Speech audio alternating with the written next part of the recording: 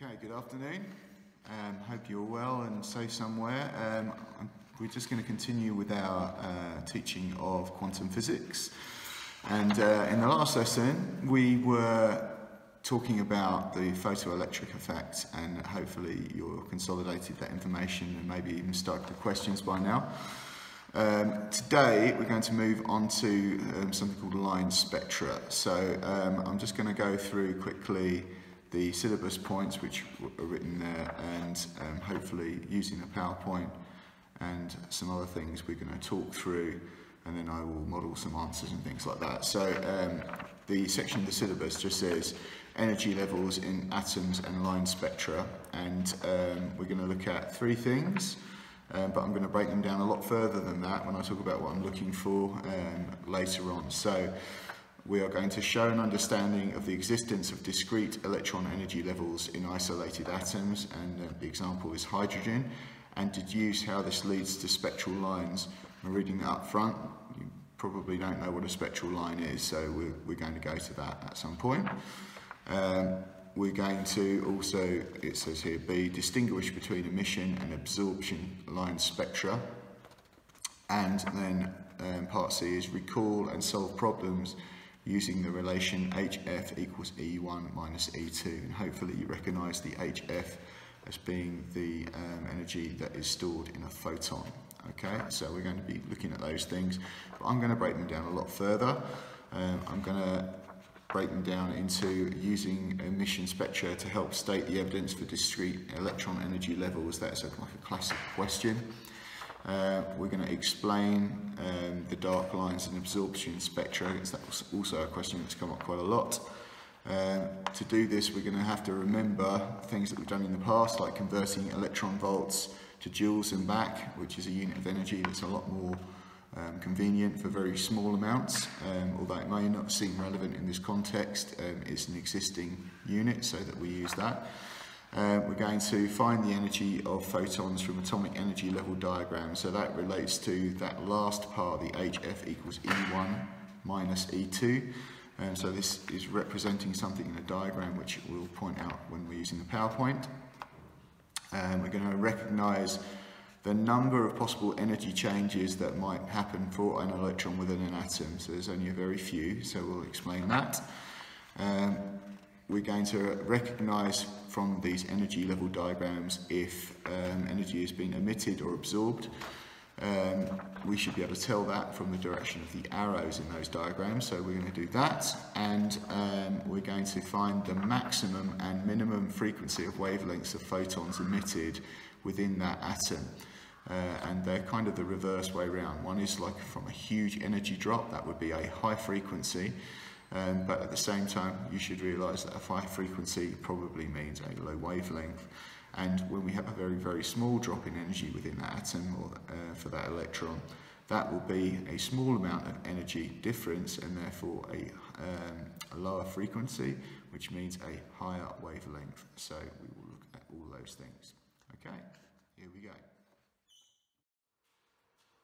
Okay, I'm not going to stand in front of this all the time, but it's the easiest way for me to show you big pictures, so I hope that's okay. So we're going to start off with a lesson that I call what a star's made of, and actually this relates to the part that I just went through relating to emission spectra, the idea of emission spectra and electron energy levels within atoms. So I start with this big question because if I asked most people that have studied science for a while what are stars made of, many of them would say hydrogen and helium, usually because they've studied fusion at some point or another in energy. But did you ever stop to think how we know that? Because no one has ever been to one. In fact, we've only just managed to send probes out a little further than that. But we've been talking about hydrogen for some time. So the reason for this is because of light. We're able to analyse light. And so I'm going to take you through why, when we do analyse light, it gives us some evidence of the way that electrons behave in atoms. So, so far in our story of the atom, we know that there is a nucleus, and Mr. Rutherford worked that one out for us, and that he said that electrons were orbiting, but there must be a little bit more to it than that. So I'm going to hand over to a small video that I'm going to embed in this one about the scientist Niels Bohr, who came up with the idea of electron levels in atoms without really talking about the evidence. So we're just going to talk about what it is that we're trying to prove in the first place, and then later on we'll talk about how these things called emission spectra prove this. Okay, so essentially all the star is a very, very hot gas, but it's a particular one. It's mostly hydrogen, of course, but there are others.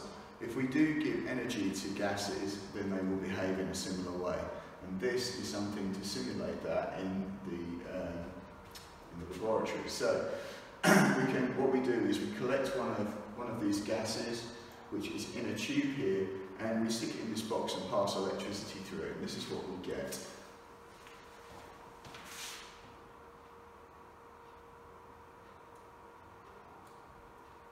I'm turning on the electricity here. You can see it's lighting up, and what we see down the bottom here is a number of particular lines.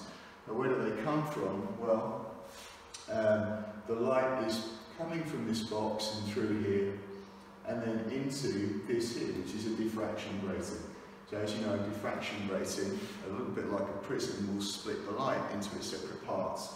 And when we do that, we find that it's only very, very particular wavelengths of light, very, very particular colours, and only that particular gas will do that. So this one might be hydrogen, for example. If I grab another one, we'll see that the lines that we have here will be in different places. So let's look at that.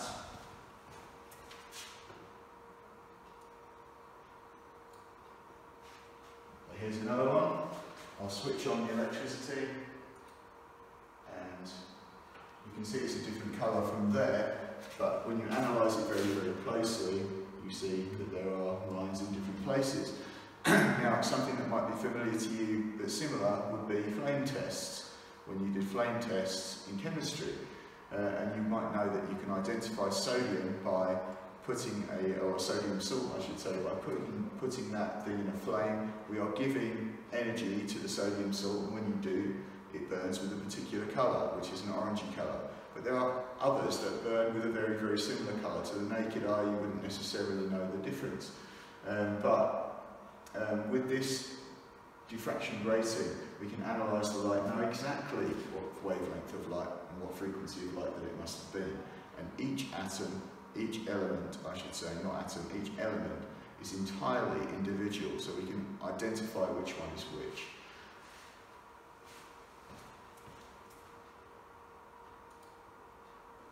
So let's get back to stars. If we analyse that light from the sun even, we'd find that we get this, which is a hydrogen emission spectrum. When we split the light, these very, very particular lines are here, and look, there's 700 nanometers, and we can see this must be somewhere in the 600s, which is what we've been saying all along. We know that we should be able to estimate light around somewhere above 600 nanometers. And down here at the bottom, we've got violet here, which is somewhere close to 400 nanometers, and that is pretty much the range of visible light. We should be aware that if we start getting numbers around 800, that we must be outside of visible light. In this case, it would be infrared. If we are less than 400, maybe somewhere in the 300s, they wouldn't make it close if you were estimating, then you should know that it's ultraviolet. They're still photons, but they're just not in the visible light spectrum. So anyway, this is what you get from hydrogen.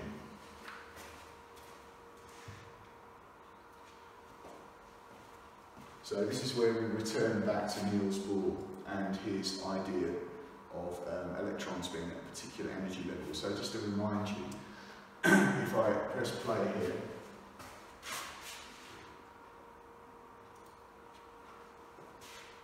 in Bohr's model, he's talking about electrons being at particular energy levels. He's trying to understand why they're stable. Now, for us, at this point, we're not too worried about what he was trying to achieve. What we're interested in is his idea being true. His idea was that the electrons could be at a number of energy levels, Now don't get confused, there doesn't have to be an electron at every energy level. It's not quite like electron shells, but it's similar. You're aware of the idea that some electrons might be further away. So an electron that might be further away has a little bit more energy. It's managed to pull away from the nucleus a little bit more, but it had to get that energy somehow. So the energy may have come from another number of ways. In the case of a hot gas, obviously, it's because it's in an extremely hot environment.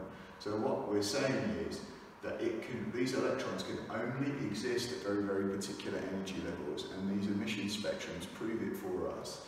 So with Niels Bohr, he was just trying to figure out why this thing didn't have the electrons just pull into the middle, and he eventually came up and used Max Planck's work to say, well, there must be at very particular energy levels, particular quantums. Okay, so back to our hot gas. Hot gases produce light, and if they're hot enough, that is, they produce light. Before that, they produce infrared radiation. There's not a great surprise about that. We wouldn't be warm here on Earth if they didn't produce it and have it go through space that way.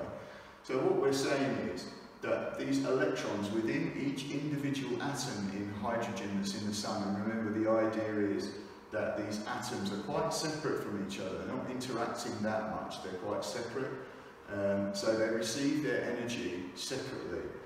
And when they do, what can happen is the electrons can move from one level to another, and they'll go to a higher energy level that way, but they don't stay that way. They're unstable being at high energy levels, so they have to give their energy out again. So let's carry on.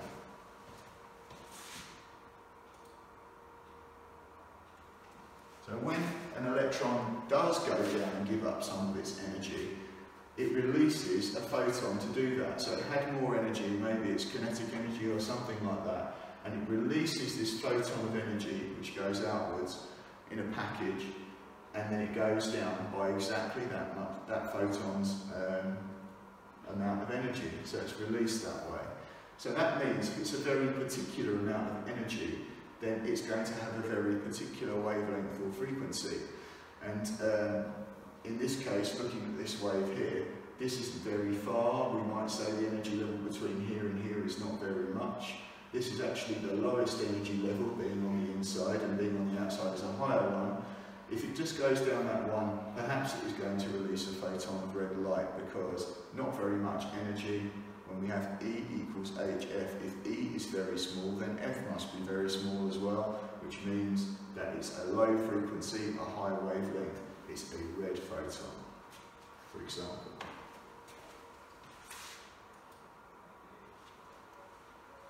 Now, every one of those energy levels, every one of those energy drops represents one particular energy level. Now, this is an energy level diagram. Down here we have ground state. This is the lowest energy level that an electron would have within that atom of hydrogen, and it's going to be stable there. That's where it's most stable. This is one energy level higher, and here we have one energy high level. So these are all the possibilities that it could be at. Remember, there's only one atom, only one electron in that hydrogen atom. So these are the possibilities of energy levels that it could have. Okay? So this is just the first three levels. There are more.